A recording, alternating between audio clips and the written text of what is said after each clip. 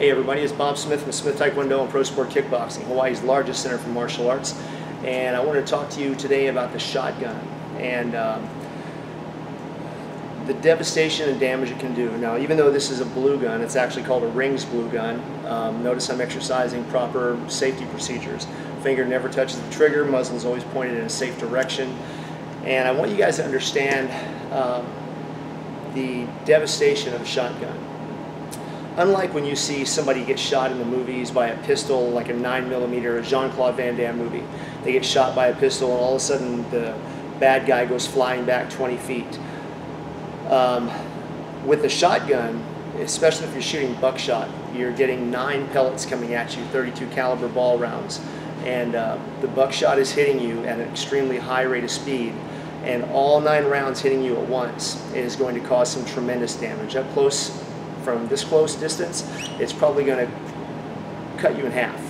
And pretty much what you see in the movies is what's going to happen with this gun up close and personal. So it will definitely create devastation and bring extreme devastation.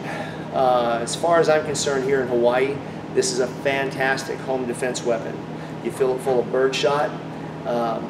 Birdshot is definitely going to ruin their day, but it's not going to be nearly as devastating as buckshot would.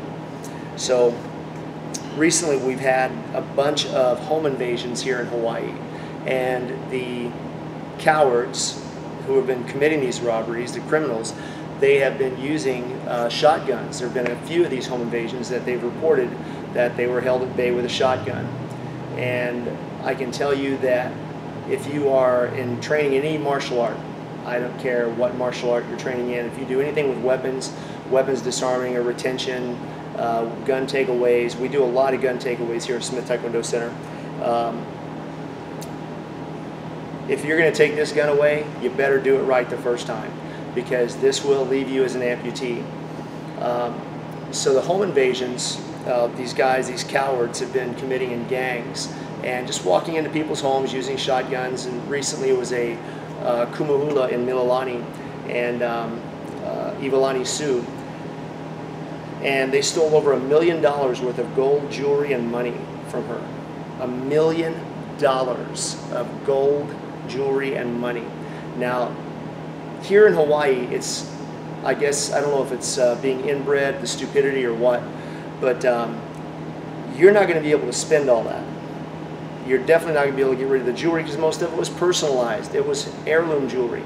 And you're not going to be able to get rid of it and take it down to a local pawn shop and say, hey man, check this out. Because the cops are looking for it and they're going to find it eventually. So you're a bunch of idiots to think that you can pull this off. But a shotgun as a home defense weapon is a fantastic weapon.